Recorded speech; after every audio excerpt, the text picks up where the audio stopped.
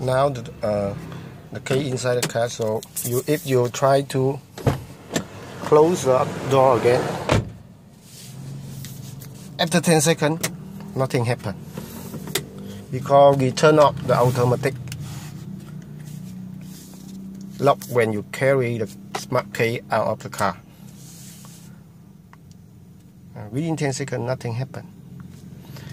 So if you want to turn on it again, just press the lock key button. Okay. It automatic lock again. I press and lock. We get out of the car. So I close the door. The case I put here after 10 seconds, it automatic lock the door. See? And one more feature I want to show you guys. For example, now if you parking your car in a big area, there's a lot of cars, so you cannot find out your car. So you just press the lock button and hold 1 second.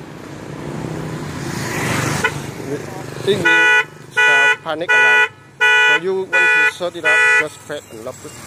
Yeah. Turn it up again, huh? I press the lock button. It sounds panic alarm. Okay, turn it off.